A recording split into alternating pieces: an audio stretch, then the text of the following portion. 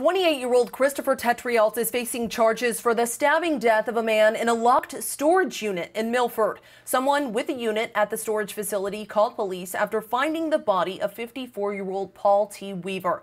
According to the medical examiner, Weaver died of multiple stab wounds. Investigators say he had been living in the storage unit, but they didn't say for how long. The district attorney says Tetrialt is now charged with assault and battery with a dangerous weapon. Katie Johnston for CBSN, Boston.